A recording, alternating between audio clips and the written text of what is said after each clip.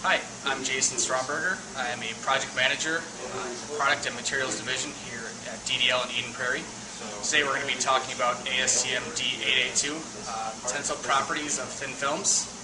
From this test we can measure a few things. We can get the tensile strength, the load of failure, the elongation, and the modulus of elasticity.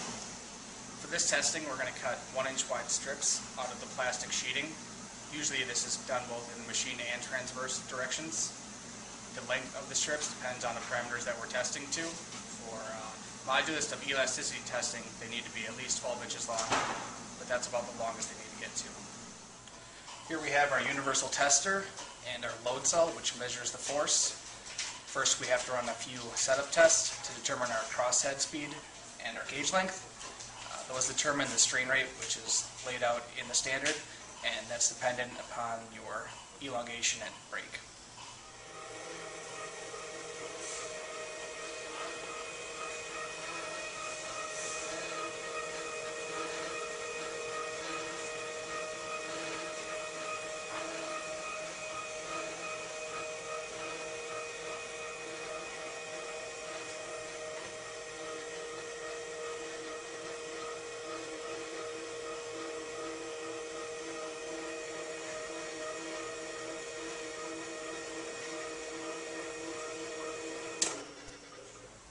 Here are the results of the test. This linear region here is the elastic region.